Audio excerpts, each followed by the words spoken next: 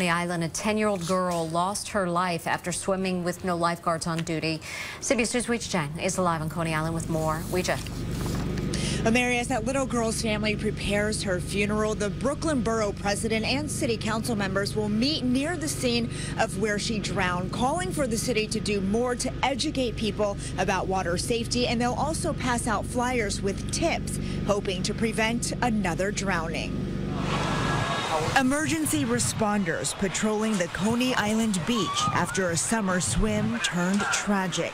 Police say 10-year-old Takara McDuffie drowned around 7 p.m. Tuesday.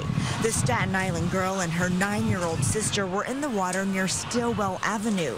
Witnesses say strong waves pulled them far from the shore. I hear a little girl saying, "Help, help." So Corey Murray says he and another man rushed to save the children.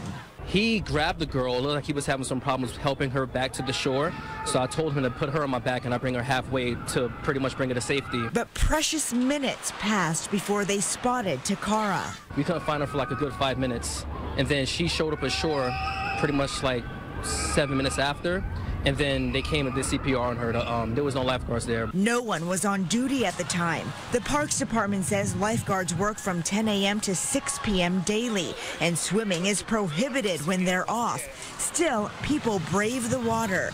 This group on Coney Island even after the tragedy, which marks the 6th drowning in the city this year.